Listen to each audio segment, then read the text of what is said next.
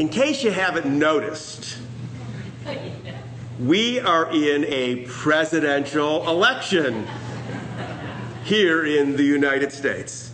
Just a few weeks away, right? We're in the heat of it, the thick of it. And while I love politics, I really do, I'm finding this election particularly dispiriting. So much of what we're hearing is what's wrong with our nation and who's to blame. Whether it's in paid ads or political commentary or cable news, much of the media time is dominated by how bad things are. And frankly, we don't need the volume turned up reminding us of the problems that we face here in America or the problems that the world faces. Some days it is easy to be weighed down by the problems and issues that swirl around. It's too easy to even list them. War, terrorism, questionable regimes trying to acquire nuclear weapons, global climate change that's having a short-term and long-term effect upon our planet, a fragile national and international economy, unemployment, increased polarization among our politicians, and a nation that seems to be at stalemate.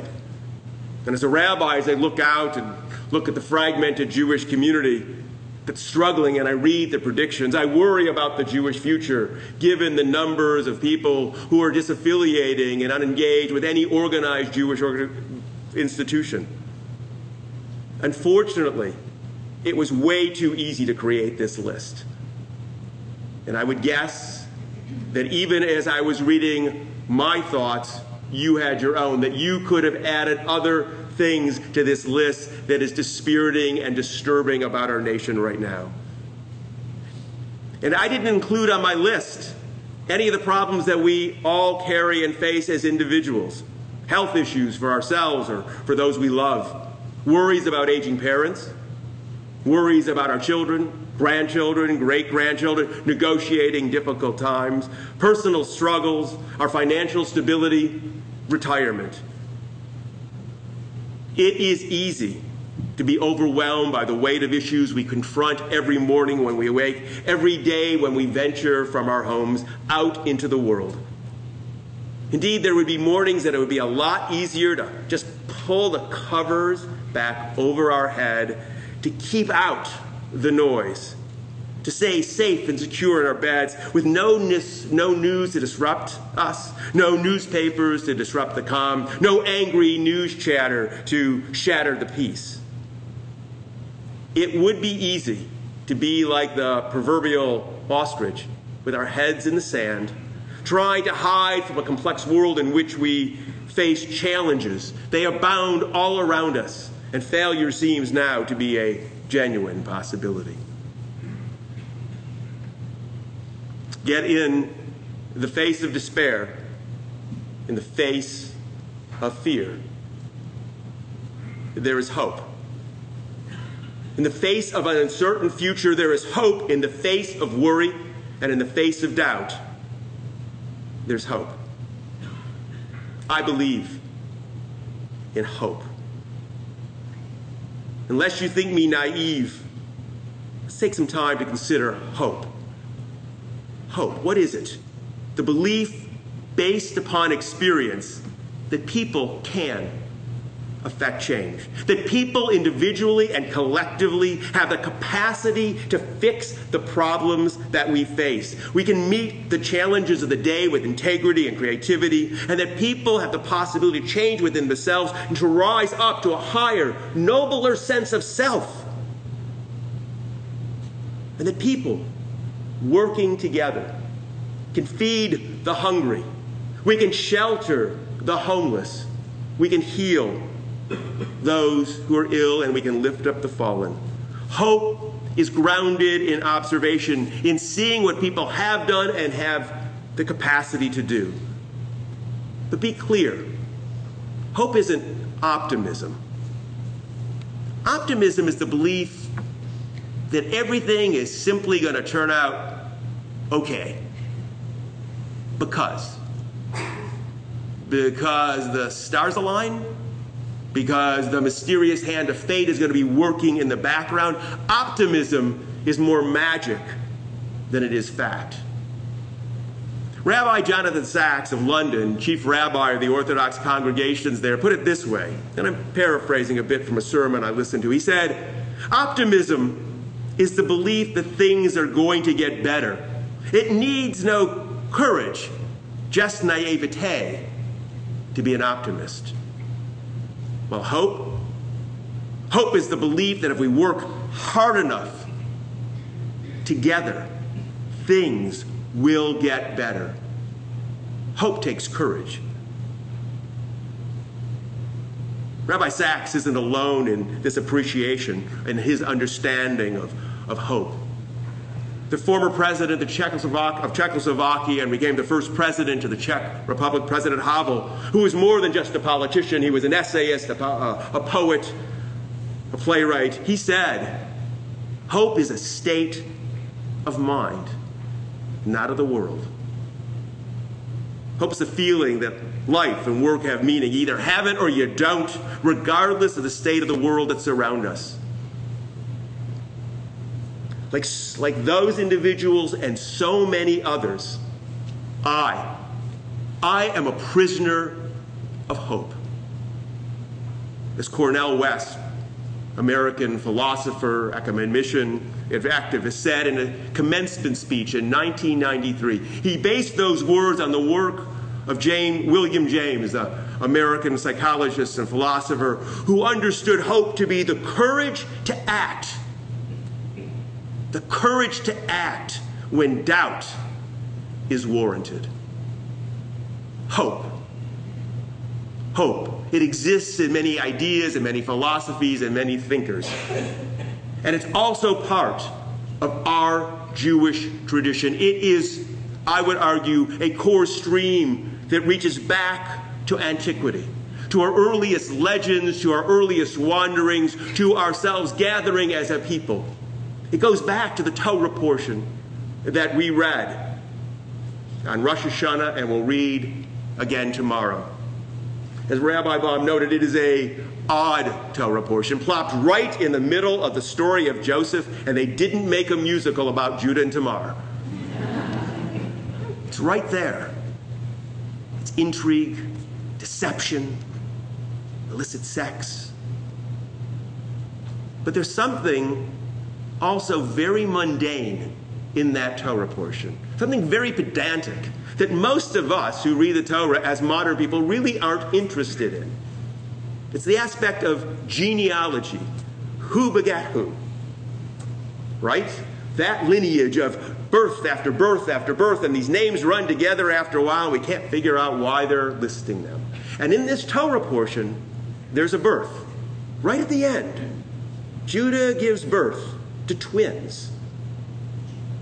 And those twins play an important role, or one of those twins plays an important role in Jewish genealogy. One of those twins is the ancestor of King David. King David, probably best known for the legend of him slaying Goliath, right? They wrote a story to tell us how great he was going to be as a king, and King David did wonderful things. And one of those children that Tamar gave birth to was one of his great-great-great-great-great-great-grandparents. Why is that important? Why would that be included in the story, this deception? Because King David is also the line out of which the Messiah comes.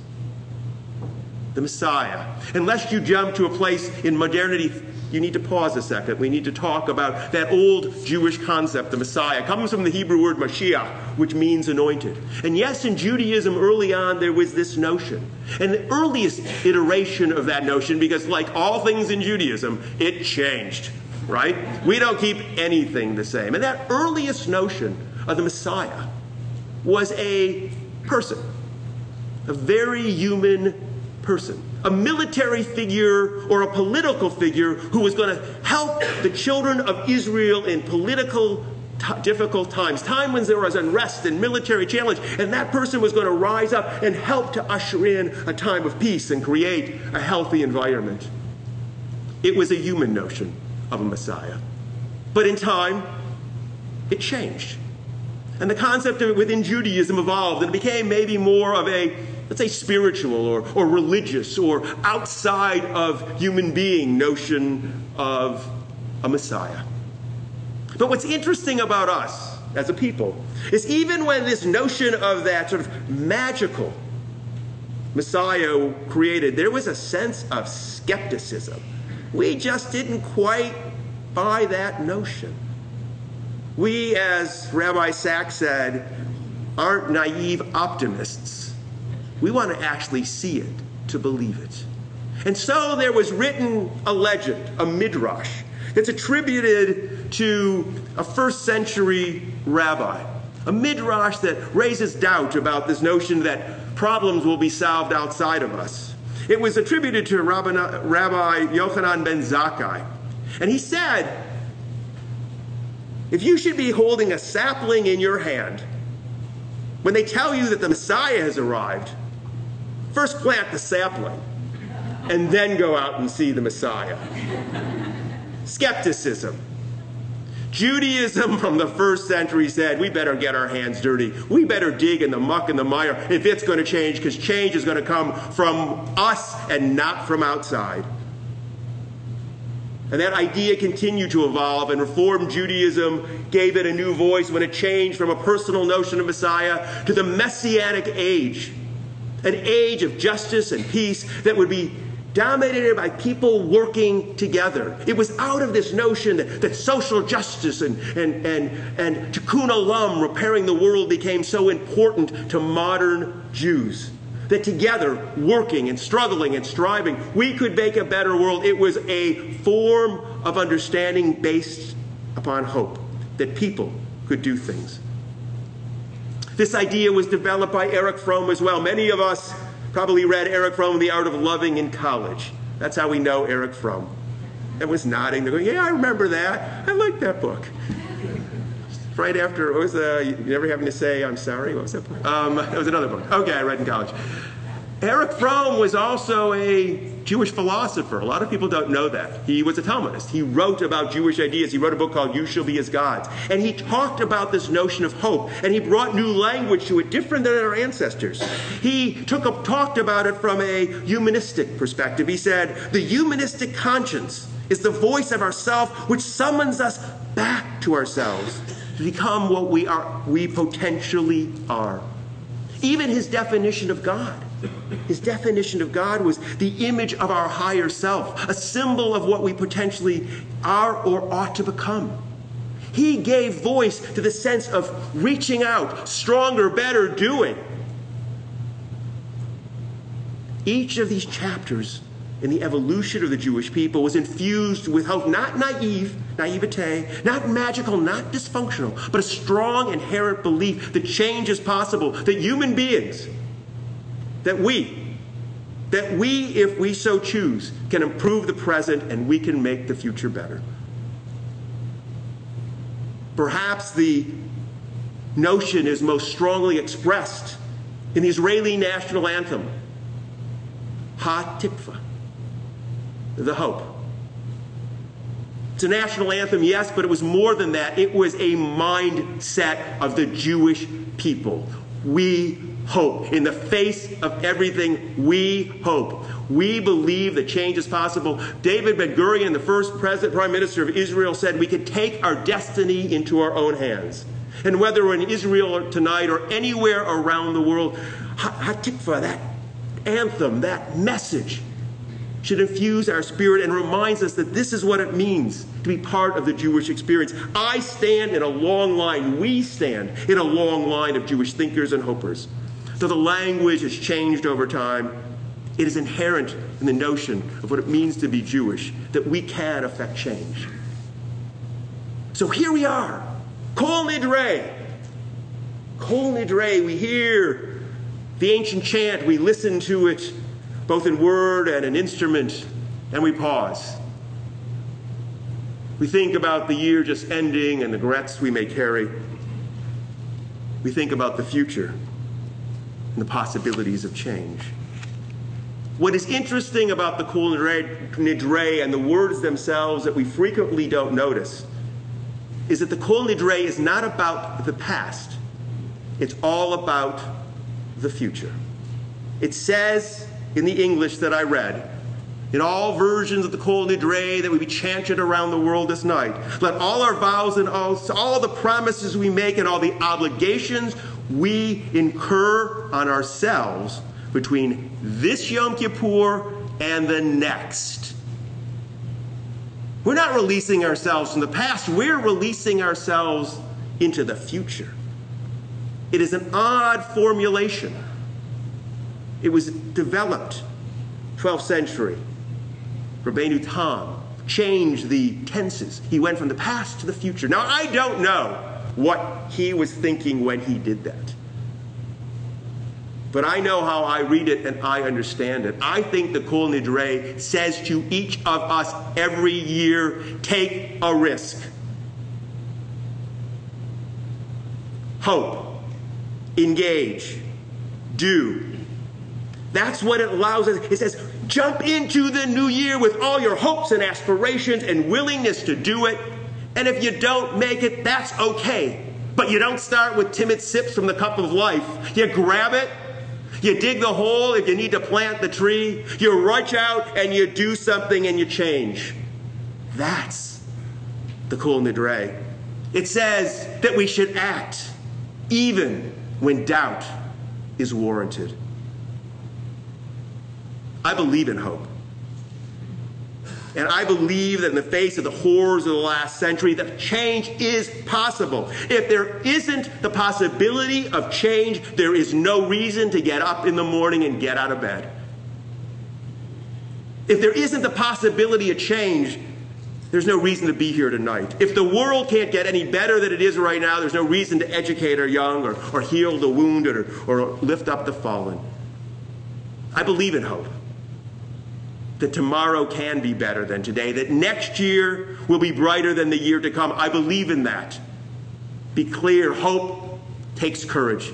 It's not passive, it's active and engaged. Grace Paley, the author and poet, captured it best when she said, the only recognizable feature of hope is action. Hope is not a reflection of the world is, but what it could be if we, working together, rise above petty differences and narrow visions and create the kind of world we know can exist. It will take courage. It will take vision. It will take people who are willing to accept the challenge and leave tonight willing to take a risk, even if we don't succeed.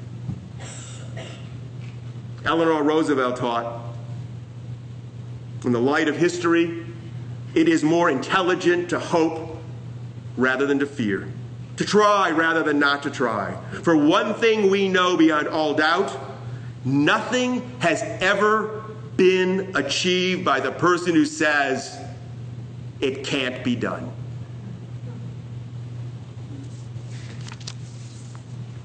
As the new year stretches before us, rich with challenges and possibilities, may we have the courage to act upon the hope that our tradition offers us and that lives within each of us. Even when we fear, even when we are uncertain, hope can shine a ray of light piercing the darkness and bringing on the light of another day. We are urged by our tradition to act. As Rabbi Tarfon said, it's not our responsibility to finish the work of perfecting the world, but we are not free to desist from it. I believe in hope.